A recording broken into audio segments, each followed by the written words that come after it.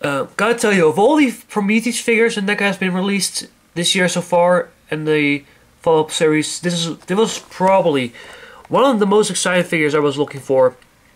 With the David figure, which I will pick up later this year, I was really excited for this one.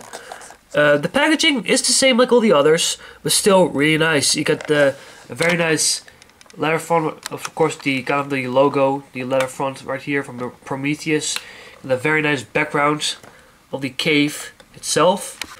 On the back of the packaging, you got of course the read-up, which is I think the same if compared to as the engineer pressure suit figure, which I reviewed a few months ago.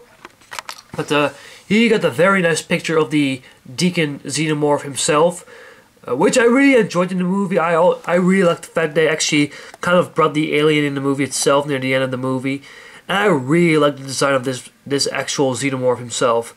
But anyway, on the bottom you got of course the other figures. The chair suit and engineer, which I still need to review. I have the figure, and I will review the figure as soon as possible, so stay tuned about that. I of course reviewed a few months back the engineer with pressure suit, David A, which I will pick up later, the Deacon, and of course the other series, which will come later this year, Fifield and Holloway. But let's get this figure out of the packaging and let's see what we have. So here we have the Deacon alien out of the packaging, and bravo to Neca for making once again a magnificent figure. Really, this is just an awesome figure. Let's have a look. And I gotta tell you, this was by far my most looking for figure of the entire engineer. I'm sorry, not the engineer, but the entire Prometheus line. There we go. I will pick up David later this year. I don't have the money. Well, I do have the money for it this time, but I kind of want to just spare it kind of stuff. And I will pick that figure up later this year. It will happen soon, believe me. But one of the figures I was most looking for was this guy right here, the Deacon alien. And he doesn't disappoint me at all. Look at that. Just look how much detail they actually brought in the figure. He just looks the exact same out of the movie, although it was only a few seconds. But still, it is just awesome. Very creepy at the same time. And one thing I just really like about this design of alien is the fact he looks very humanized and just slanky. That's the thing that just creeps me out. Well, not really creeps me out, but that's one thing that looks very creepy. Just really, really creepy. And I also really like his long, skinny arms, the big, scary face, well, eyeless face, just a very skinny, very creepy creature design, and I love it. But the getaway topic here, the figure just absolutely does look amazing. I really like the shine detail they actually brought us into the figure. It really reminds me of just an original Xenomorph, because always when I see a Xenomorph, and it maybe just lies on the later released aliens from the movies itself, because I don't find the very first alien from Alien back in 1979 all that slimy look, but because later on actually all those aliens from the later series have actually kind of this wet look, and that's very cool to see in this figure as well. What I also do really like is the fact he actually got this very black blood spreader on his head. And why do I say blood? Because it's the blood from an engineer. Because when the engineer got impregnated by the big trilobite, I'm sorry, this guy actually came into his, his body. And yeah, you know what happens if you got, grabbed by a facehugger or sort of thing. But get away topic here. The figure is just really, really cool. It just looks exactly like the one in the movie. The design itself is very, it has the same elements, but it's at the same time very, very different. That's a bigger comparison. Just a quick comparison. Here we have the original Alien from the very first Alien movie. First of all, you want to see is, well, the first things first. He doesn't have a tail. This one doesn't have a tail. the xenomorph right here does actually have a tail. He's much taller and a little more just alien-like. He doesn't have much as this one doesn't have much as all those little tubes right here on the body of the original alien. But again, he's very, very, very different. He also kind of reminds me of the dog alien from Alien 3, being the fact he kind of walks with, like a dog kind of stuff. And he's just really, really cool. Check out those big, look at those big hands. Just very big, long hands. Well, not hands, but very long fingers. It's a very creepy face to see. These long, skinny arms with these big hands.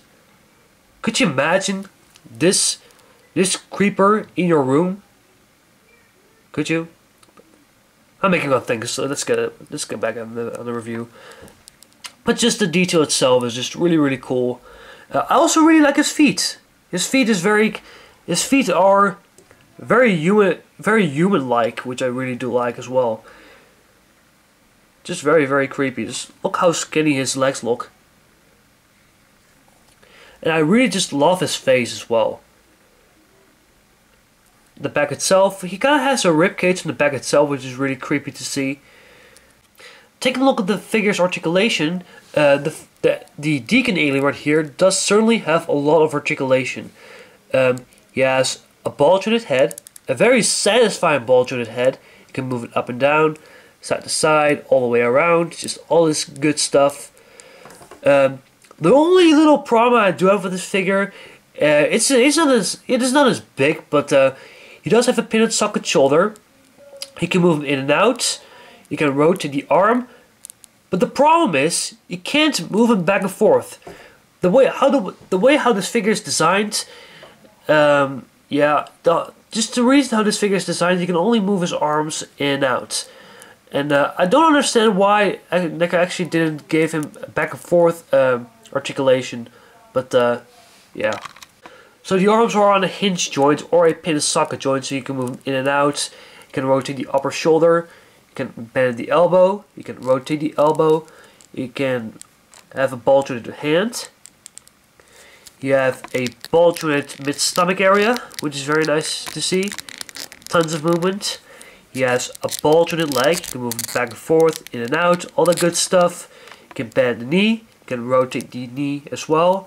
And there's a ball joint in the feet. Certainly loads and loads of articulation. Now comes to one of the coolest parts of this figure is the feature. Of course, if you watch the Alien movies, aliens have always this very cool inner jaw action and attack. This guy has it as well. You just need to pull the mouth forward, like so, and then you have to bring the inner jaw open. And now you have a very creepy and a very dangerous looking Deacon alien. Just look at the detail they brought in the mouth. Just really, really creepy. You get these very sharp teeth, this upper tongue kind of mouth. Really, really disgusting.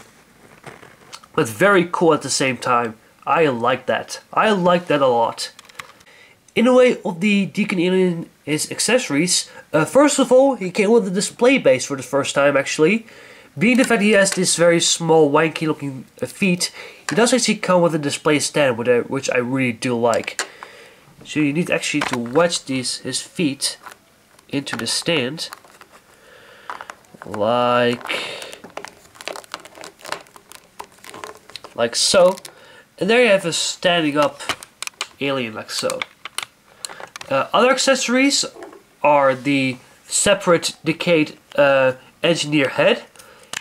One thing that is very nice about this feature, let's first focus on the details, of course, first. Really nice detail. It absolutely looks that it is actually kind of aged and kinds of stuff. Just really cool. Well, the thing is, here we go. You can actually open the helmet itself, and there you see actually the decapitated face of the engineer. Of course, when David and Elizabeth are going to study his separate head. And it's a very cool accessory to have. You can actually see a lot of detail into the head itself. It looks decayed. it just looks very creepy at the same time with his glimpsy little eyes. It's just really creepy. Look at the detail that Neca actually brought in the head itself. Wow. And last but not least, he came actually with 2 versions of the Hammerpeats. The very creepy Hammerpeats. This is of course the